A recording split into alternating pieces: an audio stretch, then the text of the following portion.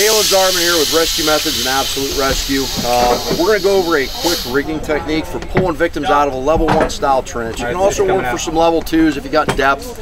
It's not as simplistic as just 4-point pullouts, but it's really straightforward and easy if you have the right gear. So we're going to go over it statically here, and then we're going to show it dynamically in the trench. If we've got that patient in that mid zone, whether we've taken our middle column out and thrown whalers or not, this is a versatile system that lets us do a true vertical lift out with the patient vertically oriented, or an angled lift out if we've got enough zone. So all we're going to do is we're going to take a simple system with a progress capture device in it. In today's application, we're using the CSR, the second generation of it. This is an awesome device. You want to make sure that you have an actuator control that has a leash or an extender on it, so that if the top rung of the ladder is well out of your reach, you can still operate the device or the system. We're going to take this single carabiner, make sure there's a wide enough carabiner that's going to lock around the rungs on your ladder, and we're going to go ahead and clip it into the top of the ladder. We're then going to take our Stokes basket, dump green, and we're going to rig the top of the CSR, or the bottom of the CSR, onto the connection point or the rigging point on the Stokes.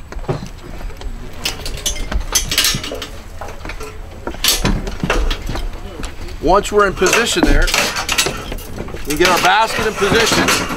Whether we're working the end wall, whether we're using a cross brace here, going from whale to whale, or from strong back to strong back, we can alter the angle of this ladder to manipulate, number one, how much leverage we apply to help bring the victim up and put them on, how much gap and room we take up at the bottom. Everything about it is adjustable for us. And when we're ready for this to deploy down or haul up, we can just simply activate our actuator control.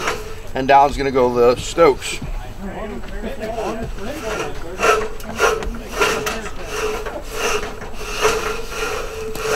So when it gets to the bottom, leave it there for a sec, guys. We package the victim in the Stokes, and we're ready to haul up. We make sure that the base of the ladder or the feet of the ladder are footed well.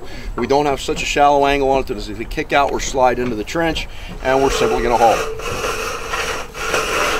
And up comes our victim nice and easy.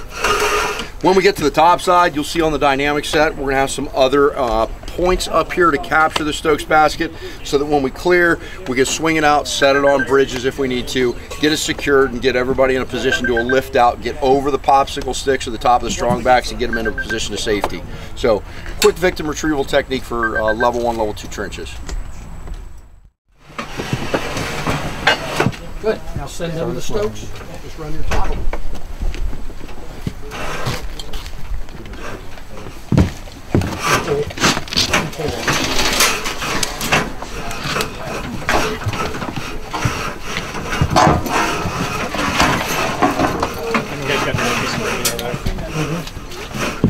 You'll spin him around? Yeah. Thank you. So at this point, guys, as soon as they have him packaged, we can go ahead and haul him up on the ladder some.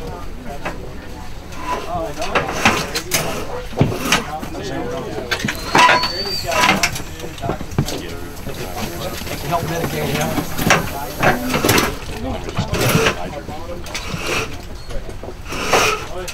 Okay. Now, what we can do is we can use the ladder as a fulcrum. Okay? We can get some guys on this end of the ladder, and we can simply bring him up, throw the bridging underneath him, and let him back down.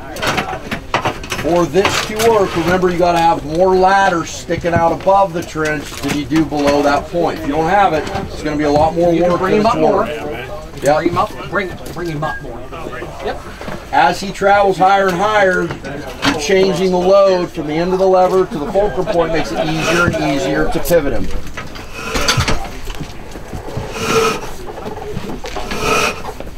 All right, both sides.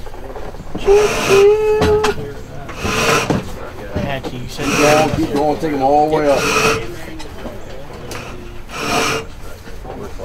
Okay. Good. Now you got to be able to lift a little bit and angle back. There you go. Now you guys can pull the whole ladder up towards you. We need to slide. Good. Good. You can go ahead. You can pull them right out of the trench that way, across the bridge. There you go.